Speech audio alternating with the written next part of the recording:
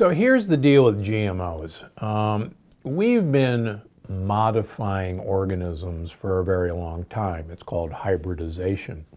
But we haven't been inserting genes into organisms until a few years ago. There may be good reason to have GMOs if we're trying to feed a world population, but they come with a catch. The catch is usually most of the GMOs have a lectin inserted to make them more pest resistant, insect resistant.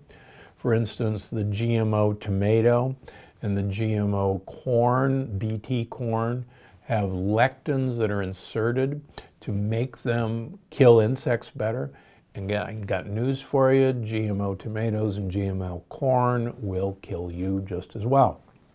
But the big fear about GMOs is because most of them were developed to handle the insecticide and herbicide Roundup. And it's made by the Monsanto company. It's called glyphosate.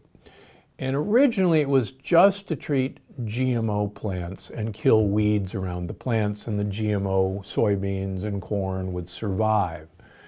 Now, unfortunately, Roundup is sprayed on conventional crops to desiccate them so that they can be harvested. So almost all wheat in this country, almost all corn, almost all soybeans, and almost all canola is actually sprayed with Roundup. And that Roundup is not rinsed off. It's fed to our animals. It's baked into our breads and crackers and cookies. And sadly, it's even now appearing in our wines. A recent paper showed that California wines have Roundup in them, and even some organic varieties have Roundup. That's because Roundup has become so widespread. And as you'll find in the plant paradox, Roundup is a killer in so many ways. It changes our bacteria. It changes your ability to make vitamin D. It changes how you handle cholesterol. It even appears in the fetuses of mothers, and it appears in kids' urine. This is not safe stuff. That's why GMO got started, but now Roundup is loose in everything. Thanks for watching.